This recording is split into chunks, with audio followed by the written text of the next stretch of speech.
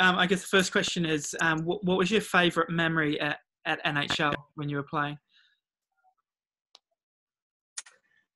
Oh, I think when I think back to representing Auckland at either NHL or national tournaments, it's pretty hard to go past my very first experience playing for the Auckland senior team. It wasn't NHL then; it was a national tournament.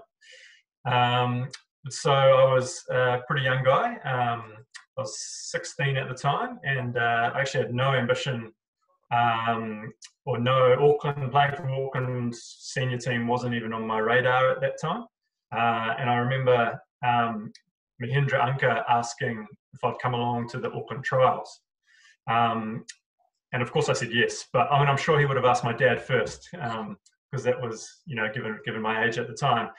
So anyway, I went along to the trials and was selected in the Auckland team, and I was, pretty surprised by this, given I hadn't even considered the Auckland senior team at that stage.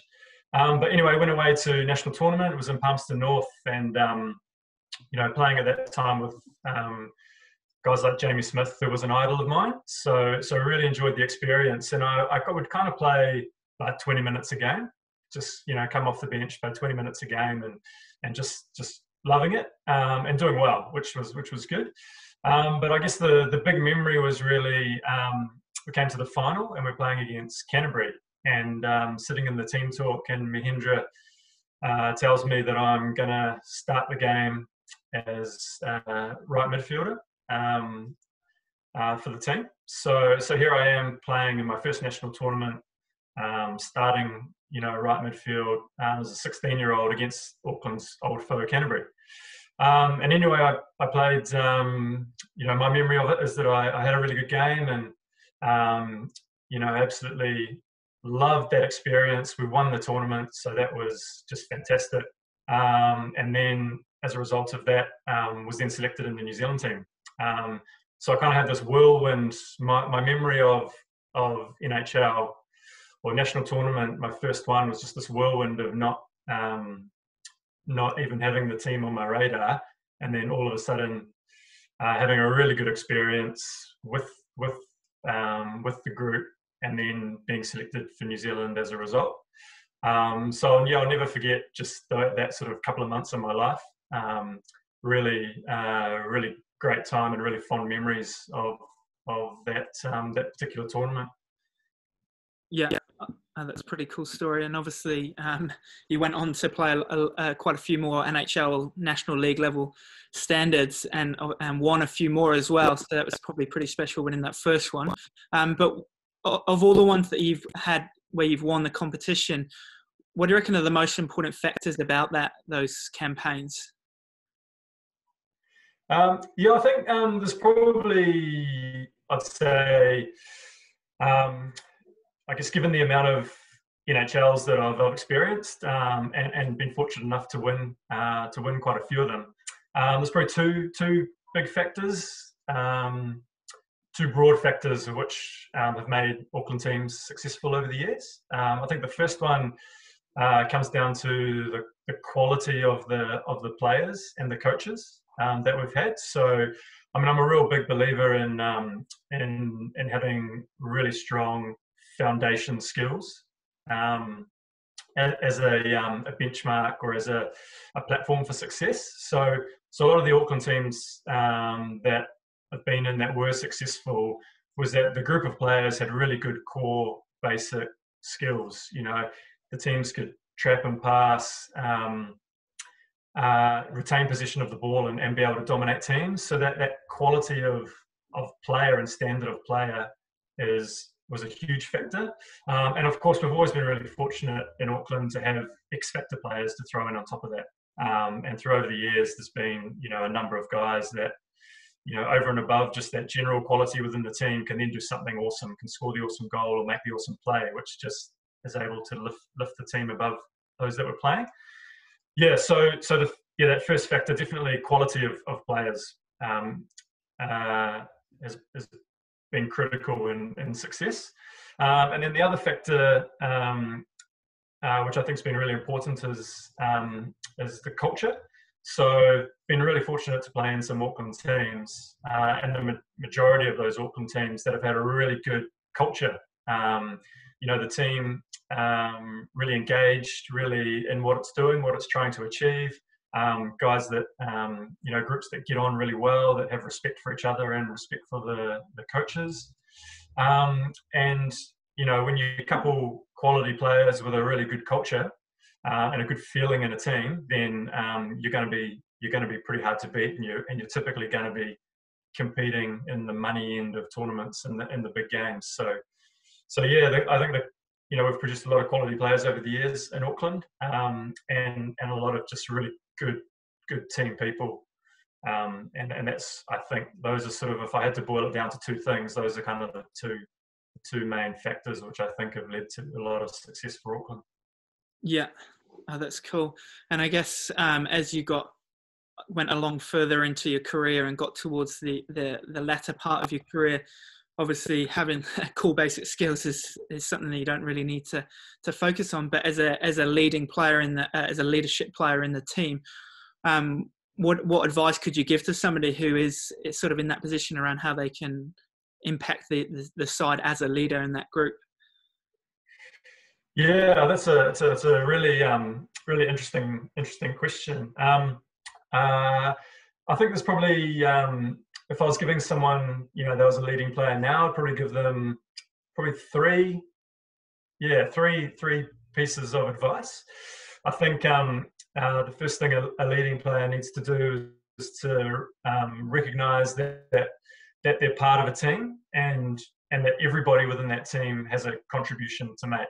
So I think that comes down to trust in your teammates, and I think leading players need to have a lot of trust in their team, in their teammates, and and be I guess willing to let things go and let other people within the team play their role.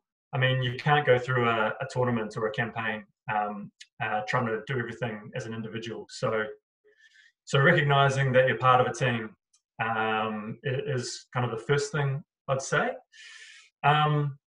There's a really good quote actually, and I'm watching the Chicago Bulls documentary at the moment, The Last Dance, which is real good. And one of Michael Jordan's famous quotes is, individuals win games and teamwork and intelligence win championships. And I think for a leading player, that's a really nice quote to have in the back of the mind.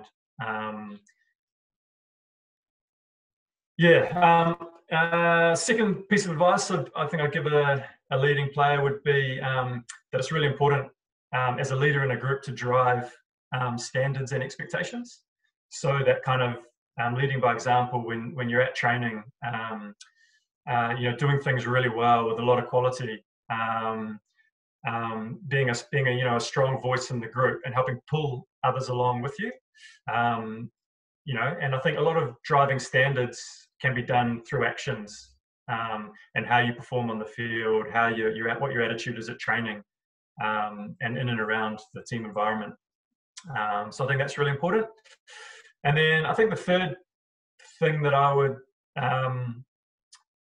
say to a leading player within a team is to really take responsibility in big moments, particularly in tournaments. There's going to be games which are really tight, where you're going to need just a little bit extra to do something to win. And I think leading players need to step up in those moments. It might be, 2-2 in a match with 10 minutes to go, and you receive the ball in the attacking end of the field. So that's the moment where that player needs to create the goal scoring opportunity or win that penalty corner.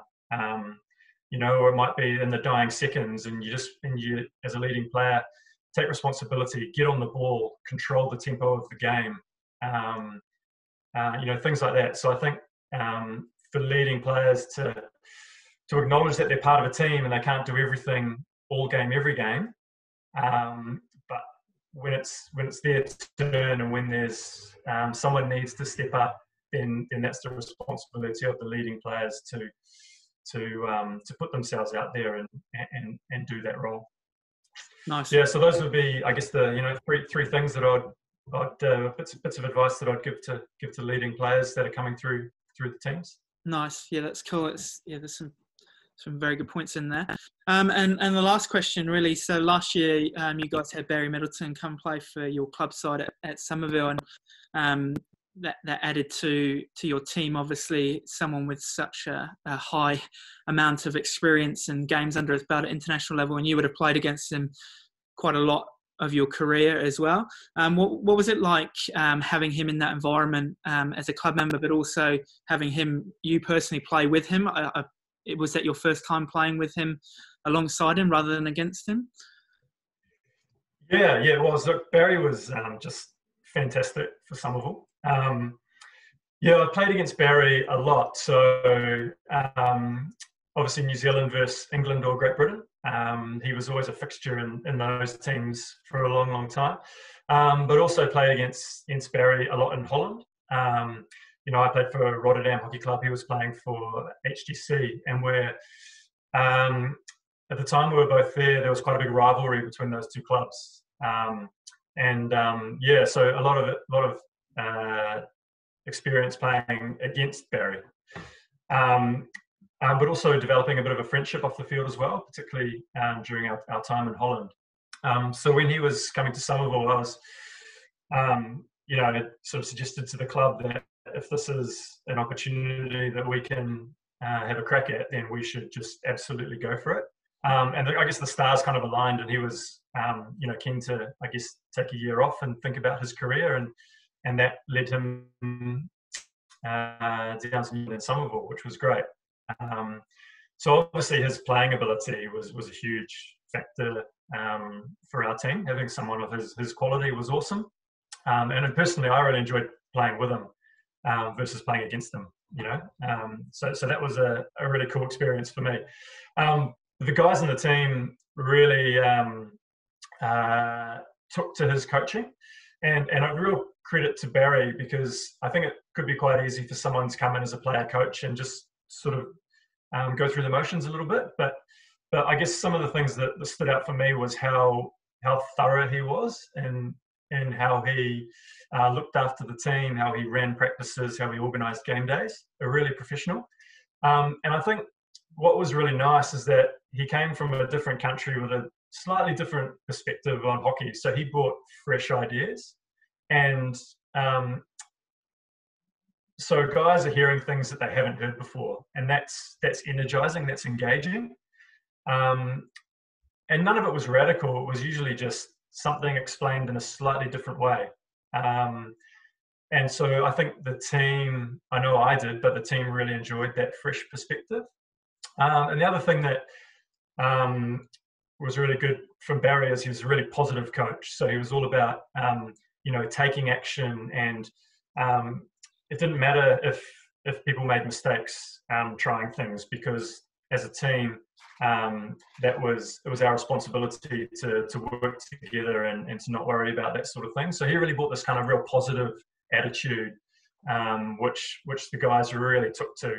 And so in that, he really developed our team culture, and at the same time, he was developing individuals and adding to their skills and capabilities. So yeah, great to have him here. Wish we could have kept him. And who knows, one day, hey, we might be able to get him back involved in Auckland hockey, or even with the BlackSticks. Who knows? But yeah, great asset to have around for a season, that's for sure. Yeah. No, it was definitely challenging playing against him, and just sort of you could see a bit of a change in a lot of the other players around him, that sort of you could see that they bought into it. So it was cool to see, and obviously playing against someone like that's pretty amazing. Yeah. It's not every day you get someone of that quality coming, stopping by. So yeah, it'd be awesome if we could do it. Yeah.